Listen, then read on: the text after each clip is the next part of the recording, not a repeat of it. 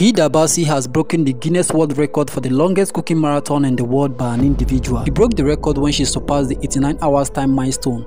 But it seems Hilda is planning on doing something crazy at this moment. After Hilda clocked 89 hours on her non-stop cooking, her parents and loved ones including her team have been begging her to stop already for the sake of her health, but Hilda has refused to stop.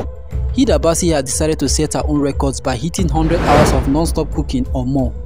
Honestly, this is unbelievable and mind-blowing of a thing to do, because I feel guilty going to bed every night knowing fully well that someone is out there standing while cooking to break a record that was set by an Indian chef who goes by the name Cookathon in 2019. Although a lot of fans have said they are willing to stay with her at the venue and give her all the support that she needs, even if she plans on going for extra 4 days, making it a total of 192 hours. Cookathon has already given her the crown as the new record holder after she made this post on her official Instagram page. Although Guinness World Record has not yet made any official statement yet concerning her marathon.